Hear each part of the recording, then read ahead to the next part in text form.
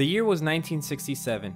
Ground had just broken in Plaza De Colon, located in Madrid, for one of the most ambitious projects Spain had seen in its modern history.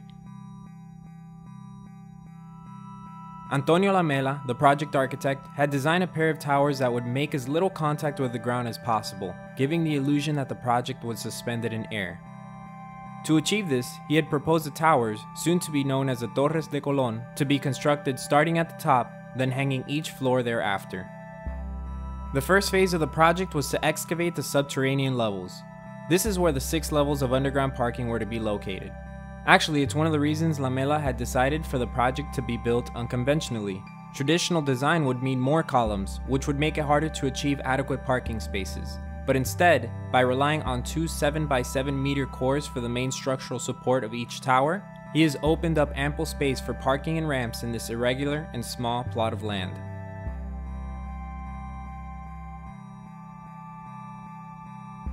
With each day that passed, the cores continued to grow.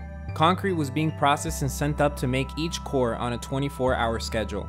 As each core rose, the wind speed began to pick up, sometimes as fast as 100 kilometers per hour, resulting in the freezing and hardening of the concrete being sent up, rendering it useless. The workers had to devise a plan. They began heating the concrete at the basement level, enough so that the cold air would only slightly affect the concrete. The plan seemed to work as the cores continued to go up. Now the cores were complete, standing at 85 meters in height. Down below at ground level, pedestrians walking by stopped to stare. "They're crazy," they exclaimed. "Who in their right mind would build such narrow buildings?" Not fully understanding what was going on. Now that the cores were complete, the next phase required the structural heads to be attached. It was from these members that the rest of the floors would suspend from. But there was an issue. The crane and truss platform could not hold the weight of the structural head. It had to be sent up in 2 parts and assembled at the top. As the project became ready to move on to its next phase, political reasons forced the project to be halted, with no further information as to its continuation given. Now those below who walked by began to create rumors. Maybe they sent the architect to a mental institution. Now no one knows how to finish this thing. For 3 years, Torres De Colon had remained untouched, not knowing the future of its fate.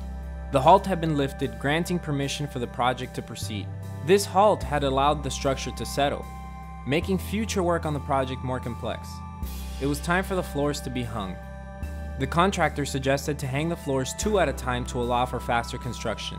Because each building had its own core, each floor was an open plan that allowed the space to be easily adaptable to future program. Finally, the facade was covered with a curtained glass wall. In 1990, the fire code had changed in Spain, forcing buildings to have emergency stair exits.